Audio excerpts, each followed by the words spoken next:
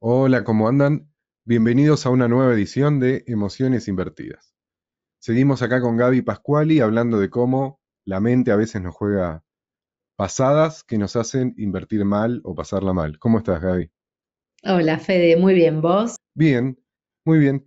Mira, justo se estuvo dando estas semanas en los medios un ejemplo por ahí de ser carne de cañón que hablábamos en otros capítulos, ¿no? Con esa dureza, que hay aparentes estafas donde entra la gente, pone su dinero y luego tienen que salir a buscarlo y el dinero no está. Y nos preguntábamos, antes de empezar el capítulo, ¿qué puede pasar en la cabeza? ¿Por qué caemos en esto? Y vemos muchos paralelismos con operar mal en el mercado.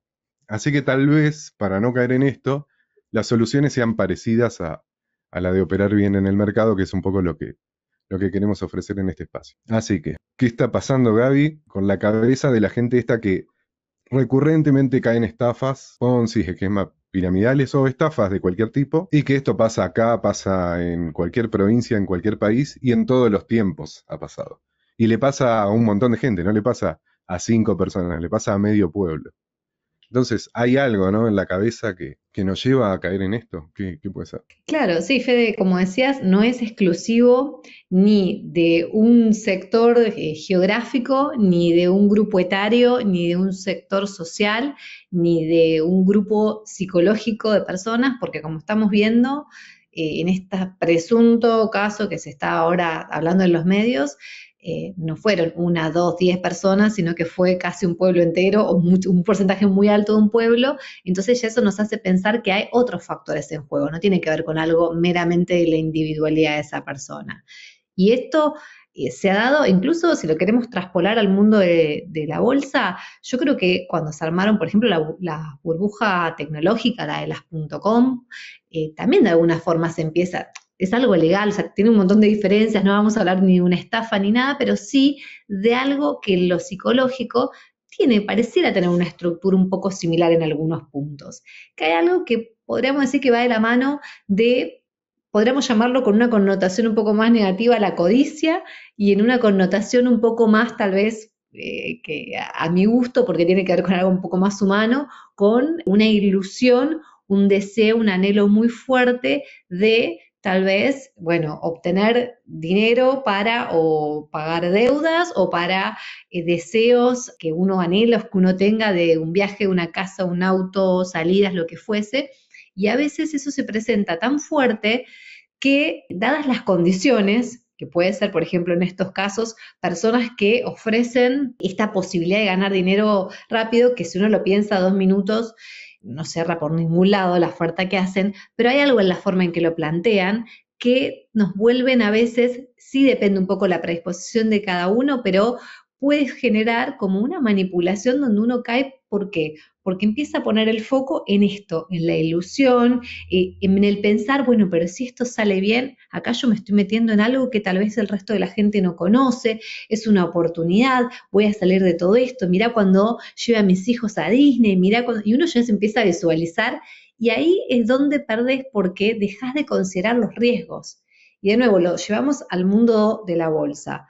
Y yo decía, no todas las inversiones tienen el mismo riesgo. Entonces, uno puede decir, bueno, voy tranquilo, voy aprendiendo análisis técnico fundamental, evaluando empresas, viendo el momento de comprar, de vender, los fundamentos de una compañía, si es mejor, si es peor, o puedo decir, quiero plata rápido, voy a ir con opciones porque me dijeron que es algo que deja mucha plata, sí, pero tiene un riesgo altísimo, es algo legal, no es una estafa ni nada, pero también en ese afán de no ver los riesgos, de quedarte solamente con un momento, si se quiere, de alegría, de euforia, donde estás pensando todo en positivo, te compras un sesgo de confianza que puede ser peligroso. Cuando uno empieza a creer que solamente ver las cosas positivas y no considerar qué no está viendo de eso, se vuelve un terreno bastante peligroso. Siempre hay que tener presente los riesgos que tienen estas cosas.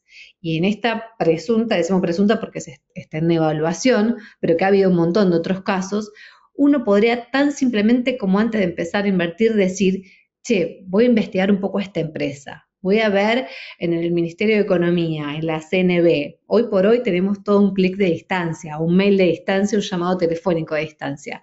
Entonces, uno no hace eso porque de alguna forma hay una parte nuestra que quiere comprar esa idea.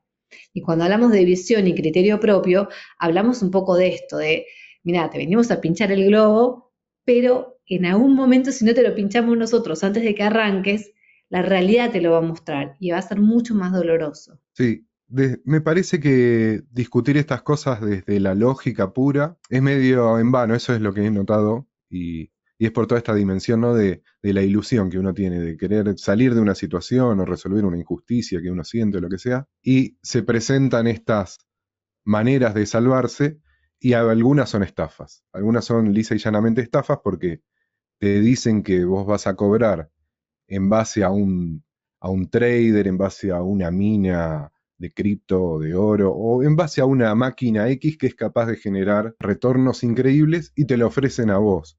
Bueno, voy a usar un poquito la lógica ahí para el que no entiende la lógica. Si existieran esos retornos como los que prometen, que a veces son 50% mensual, no sé, o 3% diario, retornos que son altísimos, nadie necesitaría tu plata o la plata de tu amigo, sobre todo de tu mamá, de todos tus parientes, porque la plata la están generando ahí. Entonces, poniendo muy poco de su propio capital o tomando una deuda muchísimo más barata, podrían tener millones de dólares. En realidad los millones de dólares vienen de toda la gente que pone con esta ilusión. Así que siempre el dinero va a tener que salir de algún lado y hay que entender de dónde sale. En este caso sale de lo que cada uno va y pone, pero cuando hablamos de la bolsa, podemos ver que sale de empresas que tienen un negocio atrás, podemos ver que salen de deuda, que son bonos o Ns que las empresas la pagan o el Estado lo paga, o vemos que sale también, en cierta manera, nos convertimos un poco en estafadores pasivos, sale de la ilusión del mercado, de un mercado que a veces piensa que no hay futuro y los precios regala los papeles, regala los bonos, regala las acciones, pero también por una idea y una ilusión, y ahí nosotros podemos ir legalmente y éticamente y comprarlo. Y esa diferencia con el valor justo fue por la desilusión o la ilusión de la persona que vendió y de toda la serie de gente que vendió. Y lo mismo para arriba. Cuando esto no tiene techo, es el futuro, vale, tenemos empresas que tal vez tienen que trabajar 2000 años para poder cobrar lo que valen, siga y siga y siga, bueno, uno puede ir y venderle a esa gente y le está vendiendo a esa ilusión.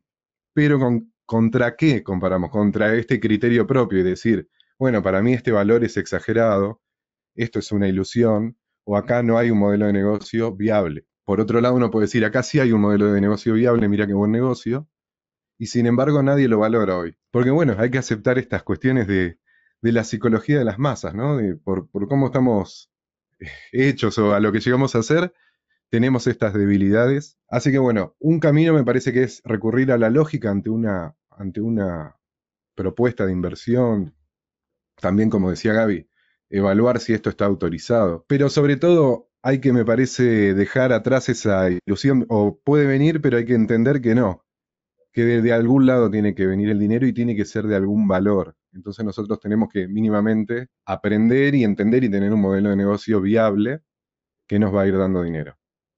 Pero no va a haber ninguna solución mágica de compro un boleto de lotería, le apuesto todo al negro. Puedo tener suerte, pero la expectativa es que pierda y siga perdiendo y nunca empiece a aprender. Así que por eso la pinchadura de globo creo que es bastante positiva, porque decimos, sí, la ilusión esa, no sé, ponete a llorar, déjala ir, no va a venir la justicia instantánea en un boleto. Pero se puede hacer un trabajo y empezar a entender que hay modelos de negocio viables, ¿no? Que hay empresas que ganan plata y que nosotros las podemos comprar a la bolsa, incluso más barata a veces que si fuera que la tenemos que montar nosotros mismos o comprar en un mercado normal. O cuando emprendemos, podemos tener un modelo de negocio viable que esté basado en entregar valor y eso va a tener una contrapartida de dinero. Pero no va a venir de un repollo, ni de una promesa, ni de nadie que nos venga a tocar la puerta para regalarnos a nosotros tan especiales que somos un, la solución, ¿no? En términos financieros. Sí, Bueno, y Fede, en esto monólogo que, me mandé. bueno, no, y sabes que en esto que mencionabas se me vino a la mente, viste que hay un gráfico bastante conocido de los ciclos de mercado y las emociones, que está como fluctuante cuando está a la baja, que viene el momento de pánico, depresión, desolación, y el momento del alza, que es el momento de alegría, euforia. Y el momento del alza está planteado como el momento de máximo riesgo financiero y el de la baja como el de la máxima oportunidad financiera. Entonces uno podría preguntarse por qué es el máximo riesgo el momento de alza de un mercado. Y justamente tiene que ver con esto, ¿no? Esto de no tiene techo, esto va a seguir subiendo, y ahí es donde uno tal vez también empieza a especular con, bueno, yo voy a estar atento cuando esto empiece a bajar, o sea, ya previendo como que va a haber una baja gradual que te va a dar el tiempo a vos de timear perfecto en qué momento venderlo, o bien de seguir esperando, esperando, esperando, porque te da miedo de venderla y que siga subiendo después y entonces te vas a sentir muy mal. Y ese es el riesgo que tiene, ¿no? Por eso es un momento de riesgo, porque la alegría extrema, la euforia, esto de estar así tan exultante, hace que se nos nuble un poco como en el estado de enamoramiento de la visión y que dejemos de ver los riesgos que tienen las situaciones. Entonces, había algo que decía Daniel Kahneman, este psicólogo que habla de economía del comportamiento, que él hablaba de algo que llamaba WISIATI, que es un acrónimo en inglés que decía lo que ves es todo lo que hay. Y se refería justamente a eso como el centro de nuestros sesgos cognitivos, de estos atajos mentales que tomamos, que justamente lo que solemos hacer es quedarnos con aquella información que tenemos disponible y no cuestionarnos qué es lo que no estamos viendo de una situación. Y creo que tanto para el caso de operar en el mercado, donde estamos hablando de un sistema legal que te puede ir mejor, te puede ir peor, puedes comprar en un mal momento, puedes perder plata, pero que estamos hablando de algo dentro de la legalidad, también puede ser que vos digamos, te apalanques comprando algo o esto que decía antes de invertir en opciones o tomar mucho riesgo y realmente quedar muy complicado aunque estés dentro de un marco legal porque no estás considerando qué factores no estás viendo. ¿Qué factores no estás viendo más allá de lo evidente, más allá de esa radio que siempre escuchás, ese economista que tal vez no sabes si tiene un interés jugado en todo esto o no? Es decir, ¿cómo procesás vos toda la información que te llega desde distintos lugares?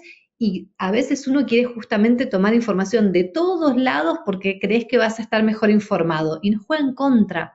A veces hay que filtrar y decir, bueno, tengo mis puntos de referencia. Yo leo noticias, pero sin mucha opinión porque me la voy armando yo según lo que voy viendo. Me parece súper importante como tener esto presente. Y también me vino a la mente una frase que leí una vez en un libro de psicología financiera que decía que en lugar de preguntarse uno a veces casi inconsciente o automáticamente se puede preguntar, ¿cómo puedo hacer para creerme esto? Esto que me están diciendo. Cambiar la pregunta a, ¿por qué tengo que creerme esto? Que en una vos empezás a buscar la justificación y en el otro empezás a cuestionártelo desde otro lugar. ¿Por qué tendré que creérmelo? ¿Qué es lo que me está mostrando o qué es lo que yo estoy deduciendo esto que me hace que lo pueda creer? Entonces, me parece que como plantarse en el lugar más de cuestionamiento, casi como un chico, ¿viste? Que preguntan el por qué, por qué, y no, tampoco no tomar las cosas, a veces también hay otro sesgo que es el efecto halo, que es según quién te lo dice, cómo te lo dice, la forma, el tono de voz, si parece que sabe un montón, la ropa que tiene puesta, hay un montón de factores que hacen que le creamos mucho a alguien solamente por este efecto halo más allá del contenido y la realidad de lo que presenta. Entonces, bueno, si lo tenemos presente, decir, bueno, por más que esta persona me parezca súper creíble por un momento, voy a tomar solamente lo que me está diciendo y me lo voy a cuestionar. Porque de última llegará a la conclusión de que sí, de que voy por ahí. Pero siempre con esta mente un poco trabajando desde un lugar de hipótesis y no de certezas. Sí, hipótesis, tener un escepticismo y saber que existe, ¿no? Que existe el engaño y existen los intereses comprados y gente que por ahí parece muy confiable y en realidad está respondiendo a un sector de algo, ¿no? Por algo tiene también a veces tanta voz. Entonces, sí, me parece que es la visión y criterio propio, en definitiva. Van a venir esos intentos de manipulación de todos los grados, con todas las intencionalidades, y hay que saber eso y que la última instancia sea este criterio propio, que tiene que estar basado en la realidad, no puede estar basado en cosas mágicas. O sea, hay cierta cierto punto en donde 2 más 2 es 4.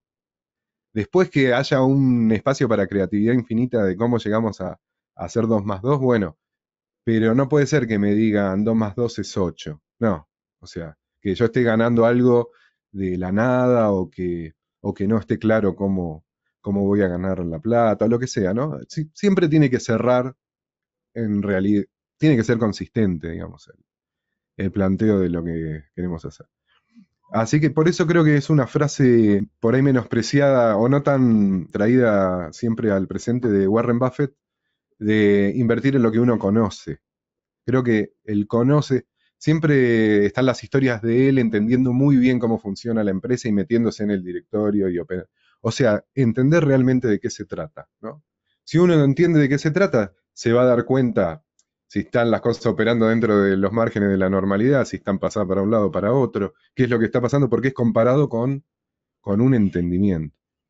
Entonces no podemos ir alegremente a tirar nuestro dinero en donde no entendemos y pretender que nos vaya bien. Así que bueno, creo que un día de pinchaduras de globo, un video que en lo que esté durando media hora, no ofrece muchas ilusiones, pero sí se empieza a hacer interesante el proceso de, en algún ámbito del mercado en donde cada uno se maneje, como hablábamos, hay varios tipos de maneras de invertir, ir entendiendo, ir mejorando y ahí está el gusto, ¿no? En ir desarrollando esta visión y criterio propio, mejorando la implementación después tal vez hasta compartiéndola con otra gente, qué sé yo. Pero no creer que con una ilusión, que con una promesa que nos vienen a hacer, nos vamos a salvar. Porque lo más probable es que sea al revés, que sea que nos están sacando algo y entonces estamos todavía un pasito más atrás de donde queríamos estar.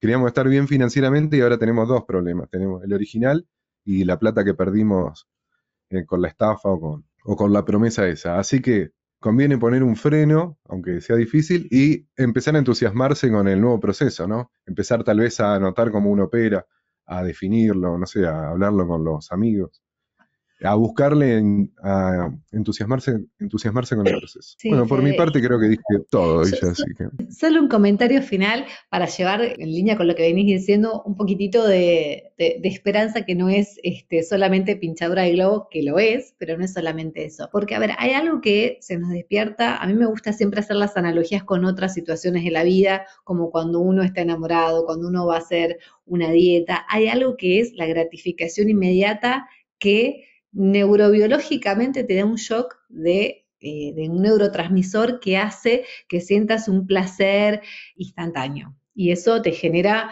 es un poco adictivo, te dan ganas de seguir en esa línea. Entonces, cuando uno, por ejemplo, hacer una dieta es difícil, ¿por qué? Porque tenés que posponer el comerte algo rico en ese momento, pensando que en el futuro, si lo vas sosteniendo en el tiempo, un día te vas a probar ese gin que no te entraba y te vas a poner contento, pero va a ser un contento más tranquilo, que fue gradual en el tiempo, que requirió esfuerzo. Lo mismo cuando estás enamorado y querés construir una buena pareja. No es, bueno, estoy enamorado, entonces a los 2 días me voy a vivir juntos, después me caso. Se construye despacito, a fuego lento, con un montón de situaciones, en donde va siendo como algo más estable en el tiempo, va siendo más en la línea de un bienestar o de una felicidad que de un placer. Y acá en la bolsa o en el mundo de inversión es algo también un poco así. Entonces, la pinchadura de globo es, mirá, así como esas dietas mágicas que te prometen que vas a bajar 20 kilos en 2 semanas y que hay gente que terminó en el hospital por eso, tomando pastillas o realmente son peligrosas, acá también es peligroso para tu salud financiera. Entonces, acá también tenés que hacerlo en forma gradual, vas a teniendo pequeñas alegrías más reguladas, pero cuando llegues al final del camino, al final que nunca es el final, pero el primer objetivo que te hayas puesto, te vas a sentir muy bien, porque aparte no solo es el criterio propio, Fede, es la disciplina, porque la disciplina es lo que te va a ir llevando al autocontrol, a ir moderando esas ganas de me mando acá porque creo que acá hay algo. No, anda graduándolo, es trabajoso, pero te va a llevar al final, te puedo asegurar un mejor lugar. Buenísimo, salimos de la pinchadura de globo al positivismo total. Bueno, muchas gracias Gaby, muchas gracias a todos. Nos vemos la semana que viene en otro capítulo. Hasta luego.